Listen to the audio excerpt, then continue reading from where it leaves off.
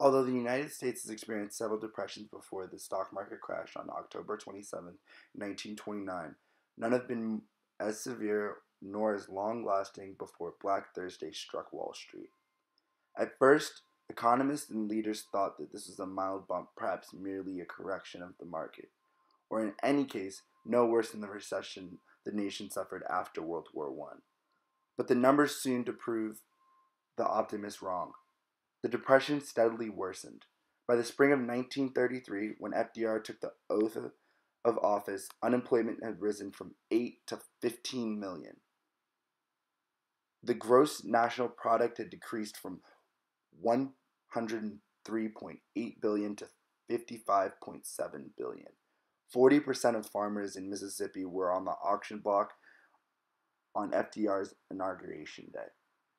Although the Depression was worldwide, no other country except Germany reached so high of a percentage of unemployed.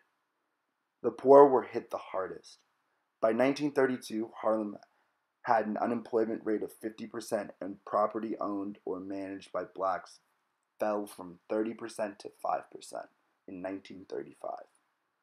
Farmers in the Midwest were doubly hit by the economic downturns and the Dust Bowl. Schools with budgets shrinking shortened both school days and school years. No one knew how to best respond to the crisis.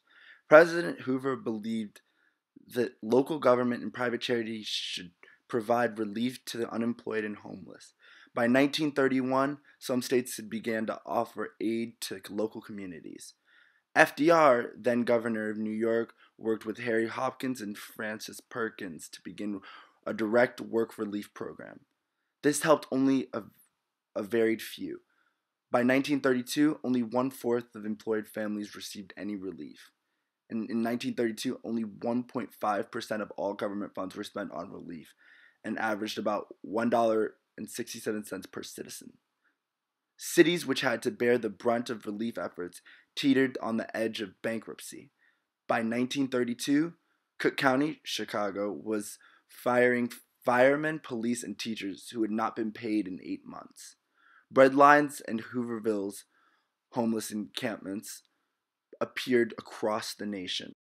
Despite the best efforts of President Roosevelt and his cabinet, the Great Depression continued. The nation's economy continued to struggle, unemployment persisted, and people grew angrier and more desperate.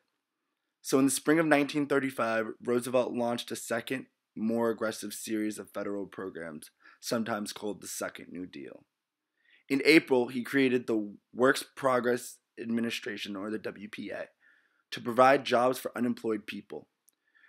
WPA projects weren't allowed to compete with private industry, so they focused on building things like posts, office, bridges, schools, highways, and parks. The WPA also gave work to artists, writers, theater directors, and musicians. The government's involvement with the funding of artists of different genres not only advanced art in America, but it gave them a platform to express what people were feeling in that time. Whether it be photography, painting, or music, the Great Depression was the breakout that arts needed to be solidified in America. If the New Deal did not happen, America would be worse for it, not only financially, but artistically as well. The crisis also jolted American art away from the pretentiousness and forced it to confront harsh realities. In doing so, it gained an identity. Previously apart from the mid 19th century Hudson River School of landscapists, the country had largely looked to Europe for inspiration. First to the Impressionists, then the Post Impressionists, and then to the Cubists. The Depression helped to group together such a desperate individualists as Edward Hopper, Georgia O'Keeffe, and Grant Wood. Even Jackson Pollock into something approaching a national caucus. Franklin D. Roosevelt, the author of the New Deal, said, "Art is not a treasure in the past or an importation from another land, but part of the present life in all living and creating peoples." It was agriculture that highlighted most clearly the lack of artistic consensus. Some regionalist painters, among them Thomas Hart Benton and Grant Wood depicted farm life not as a struggle against drought, failing crops, and soil degradation, but as Arcadia. Others, such as Charles Steeler, painted cityscapes, seeing America's industrial centers as the last best hope for economic redemption. But the Arch Project also sparked controversy. Some politicians believed them to be wasteful propaganda and wanted them ended. Others wanted them expanded. Such controversy, along with the United States' entry into World War II, eventually killed the projects. We can see this return during the Great Recession. Although artists were not government subsidized, they were still able to express themselves similarly.